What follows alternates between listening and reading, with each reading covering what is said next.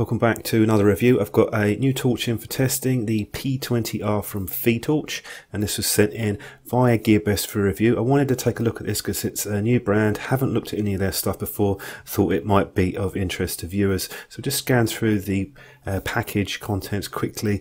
On the box here you can see that we do have a power bank function with this. Looking at the output, just under 1200 lumens, about 250 meters in terms of range. So we have a mixed beam pattern on this torch, and on the back will give us a bit more specs in detail. Now you see we have 3 power levels, and I'll come on to that later on. That might be an issue for some people.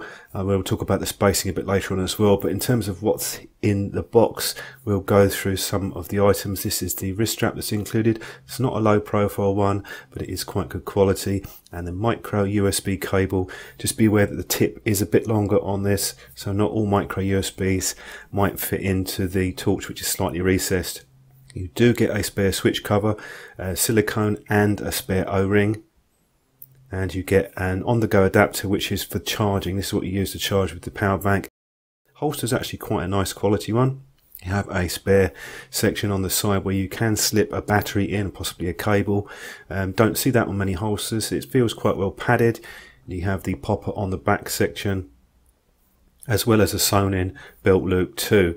Now, just couple of points to note on this. They're using this new type of Velcro, which is a low profile, and the hooks are not as large as the normal Velcro that you see, which means that you have to push it in a bit more to get it to stick.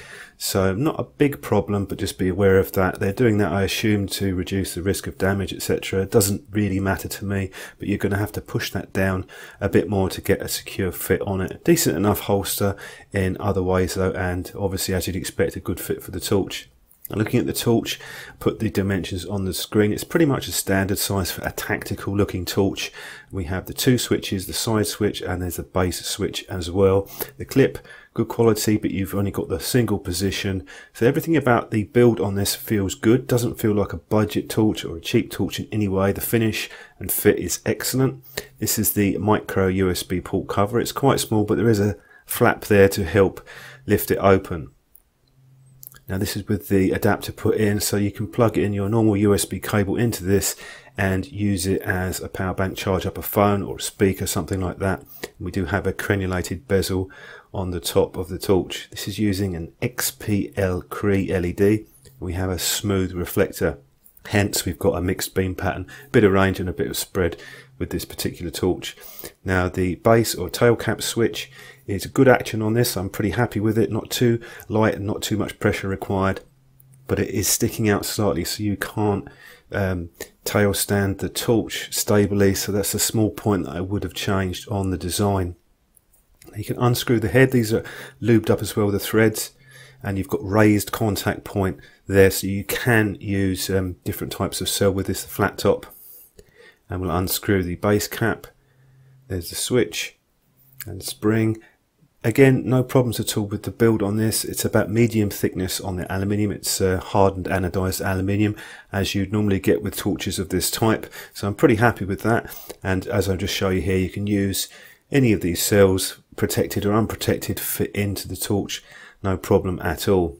Going through the UI, on off with the tail switch. It's also your momentary on, and it remembers the last setting as well. So if you've got the torch set to a low power, the momentary will go to low. And the side switch is just a single press to cycle through the 3 power levels. Now to get to the strobe, you can only do that when it's on. So you just, when it's on, push and hold the side switch and it takes you into the first strobe mode. And then if you push and hold it again, it takes you into the SOS. So pretty simple UI. Works okay, don't have any problems with that myself. Now you'll notice that the green LED comes on. It's a battery level indicator, and that goes to red when it gets very low, but that's always on. So I'm not exactly sure why they've done that. Most torches, they go out after about 5 or 10 seconds. And if you quickly press the side switch and then the tail switch, it will flash out the voltage, but for some strange reasons it's flashing too many times. This is 3.9 volts, this battery, so it seems to get the red, which is the 0.1 of a volt, correct, but it flashes too many times for the green, which is supposed to be a single volt. So I don't know whether that's just my one or someone had a bad day at the office, but not particularly useful. Would have just gone with the night core method, whereas you insert a cell or you break the contact on the base switch, then it would just flash out the voltage. So I don't know, strange. Anyway, looking at the Olight M2R Warrior next to it, you can see that the FiTorch is a little bit longer. It's about normal size for a tactical style torch of this. The Warrior is a little bit shorter than many torches. Now, just to show you the lower battery warning here, you can see the green starts flashing when it's under 3.4 volts, and then red starts flashing when it's under 3. Probably would have gone for a slightly higher point when you get notified of the low battery warning, but that's a small point. Now onto the user manual. I've put that on the screen for you so you can have a look through, and that just covers the UI and the information that I've already provided you on using the torch, so you can always pause that and have a look. Reasonable enough manual. Onto the charging. Got a good result with this. It was charging around about 1 amp or just over. You can also use a torch when it's charging or being used as a power bank, and I was getting about 1.12 amps using it as a power bank to charge a phone, which is shown here in the video. So good performance in that regard. No problems with water resistance. Left this submerged for about half an hour. Now let's look at the power output on the FiTorch. You won't see the lowest output, which I believe is lower than the quoted 30 lumens, but you'll see that it jumps up in steps rather than a smooth transition, which is unusual for a torch. And I'll just do the momentary function to show you that again. It jumps in steps rather than going straight to the power or a quick smooth ramp, which some of the torches do, in particular the Olight ones. And this is a comparison with the M2R Warrior.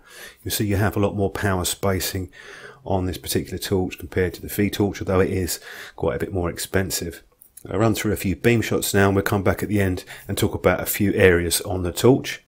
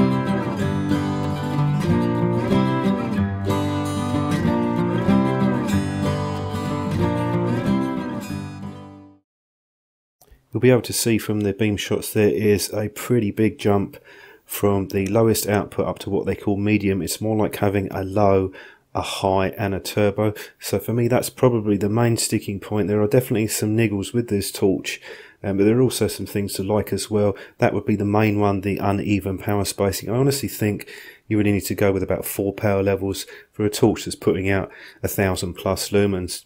A couple of other things, the voltage on the batteries, tried quite a few batteries, that was strange, wasn't really working properly. You can't base stand it, the side LEDs always on, not a big deal, but it's just something which is unusual. And you also get that ramping effect when you go up the power levels, and there's a slight delay sometimes when it goes up to the top setting. But there are some areas that I do like. The build quality is very good.